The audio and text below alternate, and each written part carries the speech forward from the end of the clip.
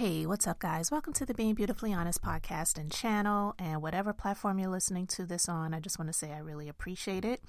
And if you are listening to this and you have not subscribed yet, please do go ahead and hit that subscribe button. And if you're on YouTube while you're at it, go ahead and hit that like button.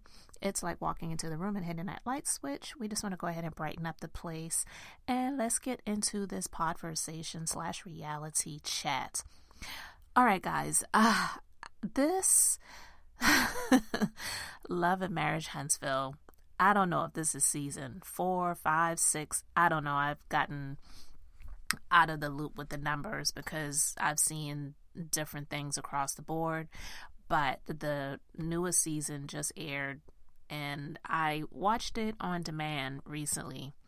It came on Saturday night on the OWN network, and I just wanted to talk about a few things because Martell Holt, the narcissist that will never change, he has just proven so many things that I already knew about him that most people can see right through. But for the people who get caught up in the physique, the physical, the muscles, the body, the build, the tight suits and all that other bull crap, you can see right through the exterior. And he just has proven that he is nothing but superficial, okay? On this most recent episode, the newest episode of the season, it just showcases a lot of things about him. And I hate to say it, but it's just the truth about his mother that I already felt. Okay, one, if you watched last season and you saw on the last season where Melody was at her home and she got an on-site massage service done by a professional massage therapist, on this newest season, Martell follows suit by is having an esthetician, which ironically I am. I'm a licensed esthetician. So, I mean, listen, business is business, but even with me, I've turned down clients and doing services and business with people before, and I would say that he's probably one person that I would say without a doubt that I would not serve. And people could say, oh, well, what's the reason? In my business, we have the right to turn down people for any reason that we feel. And just someone like him, he wouldn't be worth it for me for the money or for the followers possibly that I could get if he were to tag me on social media to say that I performed a facial service on him or whatever, skincare service professionally. I just don't need it, okay? And I can stomach someone like him. He was talking about how he just loves to be touched. He's been seeing recently bags under his eyes, and he's been feeling a need to freshen himself up a bit, so he decided to have a facial done.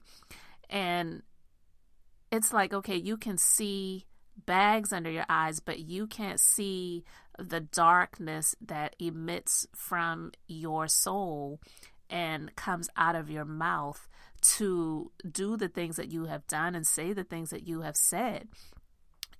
It was recently, a few weeks ago, it came out that he allegedly was arrested and was released. He came out immediately to dispute that, but I actually saw a video on someone else's channel. I started to do some commentary about it, but I've just been really busy and haven't had the time to get around to doing it. But allegedly, he actually was arrested, but because of the way things happened, he wasn't charged and he didn't get, taken to another facility. It was one of those things where he was taken in but was released. So he's using that to say that he actually wasn't arrested, allegedly.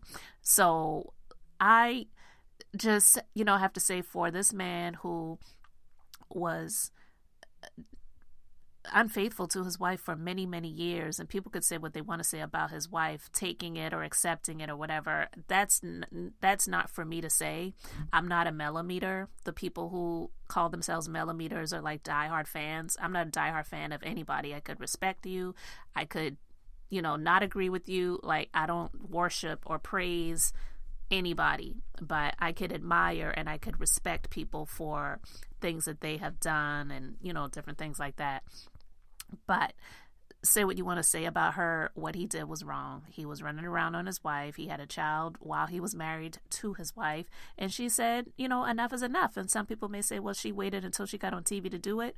So what? A lot of people wait until they're in a state that they feel that they're more comfortable in order to make a change in their life that is going to be like night and day. And they have to feel that they're going to be protected, they're going to be covered, they're going to be okay. So I don't fault her for that at all. I never would. But he's currently trying to seek full custody of his kids with his ex-wife, Melody. And that's dirty because she clearly is the one that is more capable of taking care of their children as well as more financially stable, okay? And he just uses this show to showcase the exterior. If you watch the opening credits, he's in a suit and he's doing a little thing where he's, not kneeling down, but, he's like dropping it low and doing these things. Like it's like you are a fraud.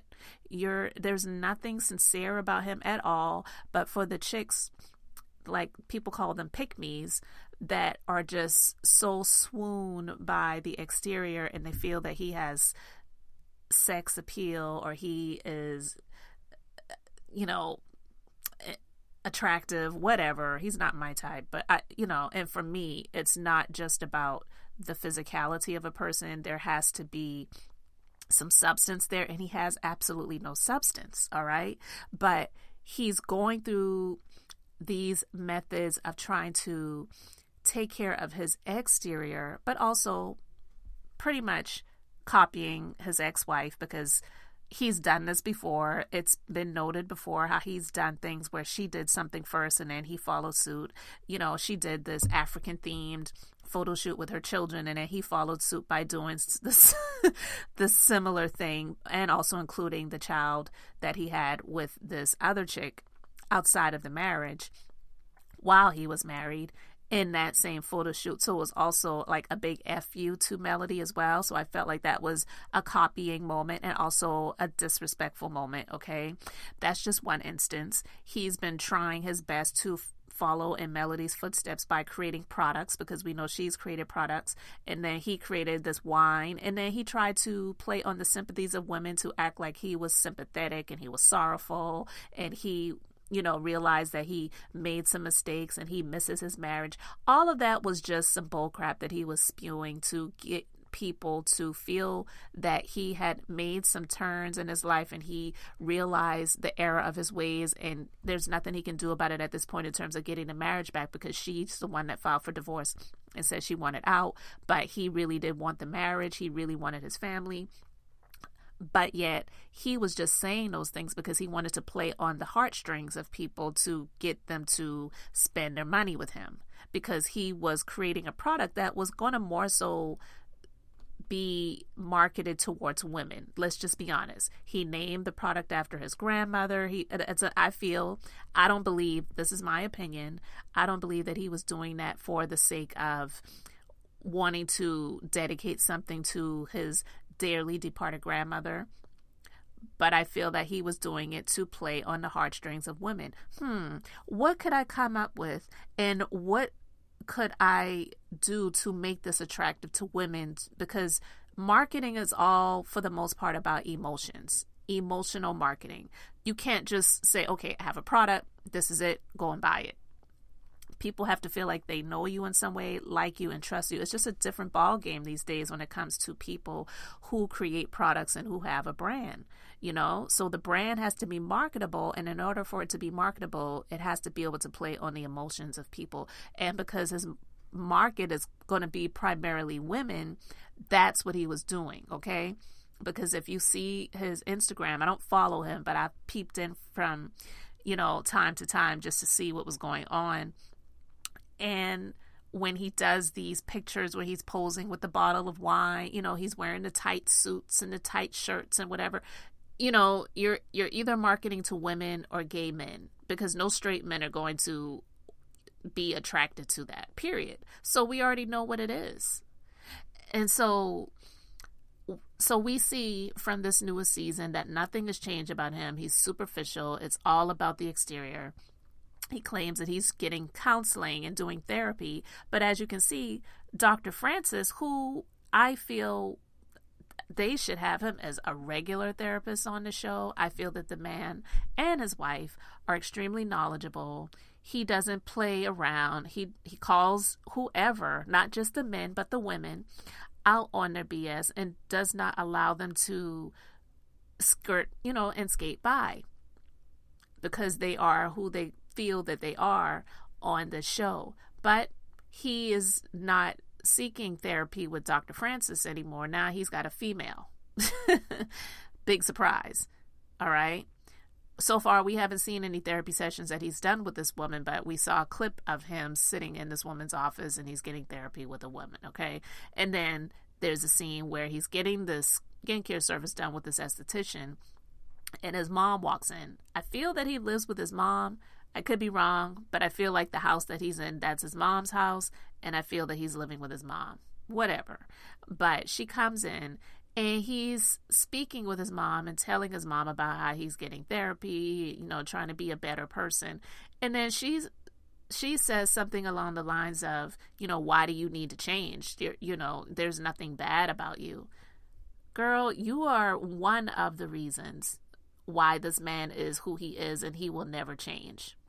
They say it's never too late, but for some people, because of who they are, it kind of is. They just kind of are who they are, and they're settled and set in their ways.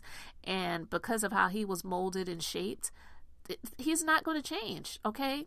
So that's definitely something that we see about him, that it's just a superficial thing. The therapy, you're doing it for the cameras, and also to probably try to showcase to the courts, because he's trying to get full custody of the 4 children so that he can get child support, in my opinion, so that he can show to the courts that he is trying to do what he can to be a stand-up father and man and be a better person every single day for the sake of himself and his children. It's bull. Okay?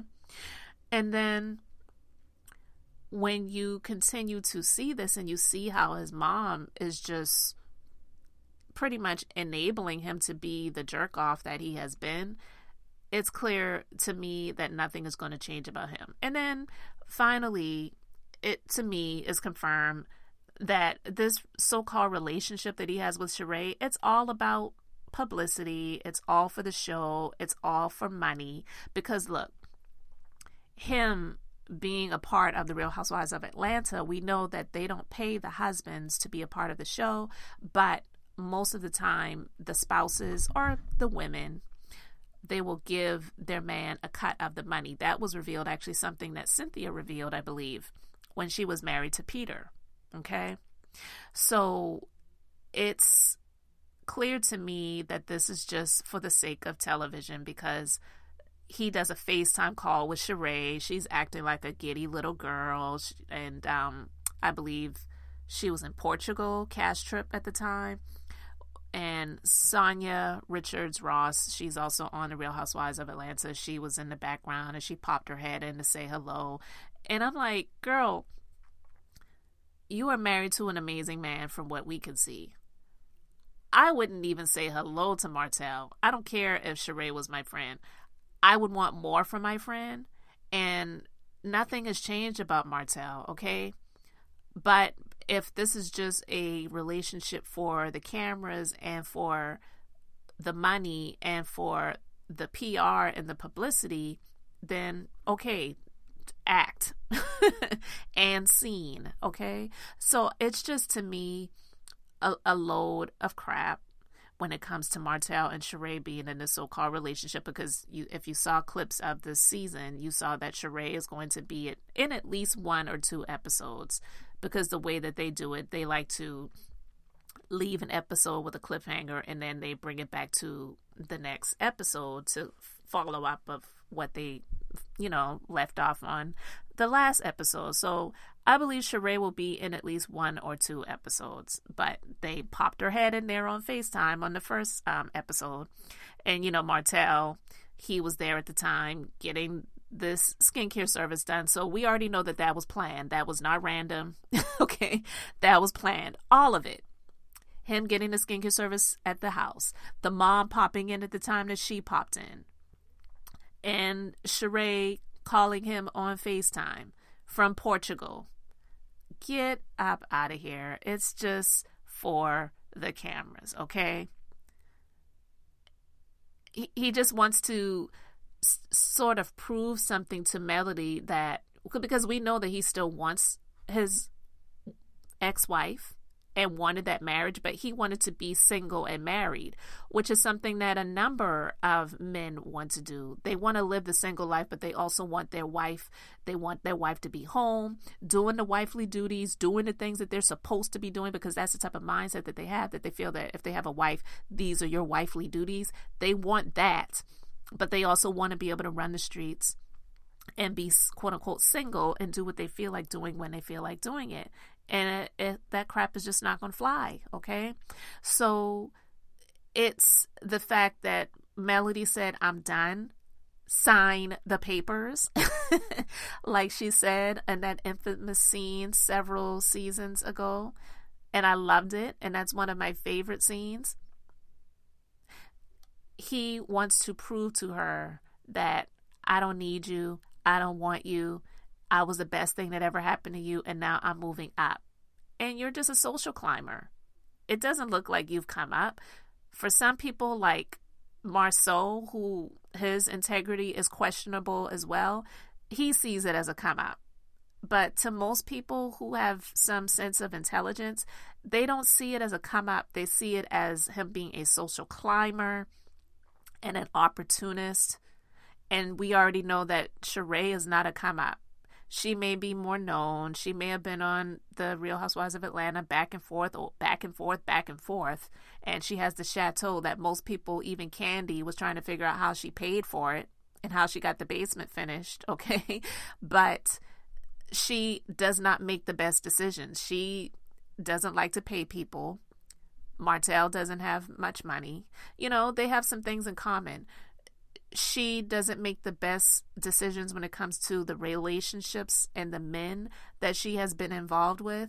Martell doesn't make the best decisions when it comes to women and how he had a jewel that he married and at home and in his life, and how he chose to drop the jewel for some trash, you know? So there's nothing that anyone envies about the relationship, and I'm quite sure that Melody sees it as a joke. I'm quite sure she giggles and laughs at it. She really has no reason to feel envious or jealous to see that Martell is moving on. And I don't blame her for not showcasing, if she is seeing someone right now, showcasing that on the show and allowing it to be held up for public scrutiny, as well as for her deranged ex-husband to try to get in the middle of, because the man is reckless and, in my opinion, somewhat dangerous, okay? Because anyone that would just be continuously sleeping around on your wife, you are culpable of bringing sexually transmitted infections and diseases to your household, and you claim that you love your children. The mother of your children, their children love their mom too. So if you don't love their mom and respect their mom, do you really love those children? It may be surface level, but it definitely isn't that sacrificial love, which is what you really should be having. Not just the, oh, these are my kids and I love them, but I got to do what I got to do for myself because I need to feel good. And that's all he really cares about, is feeling good and looking good. But when it comes to the interior, when it comes to the spirit and the soul, he is dark. He's dark. So guys, I just really wanted to talk about that. You can let me know your thoughts about all of that in the comments section below. Thank you so much for liking this commentary and subscribing to the platforms. This is Beth, and I'm just being beautifully honest. So until the next time, I just wanted to keep it brief, beautiful, and now I'm going to say bye.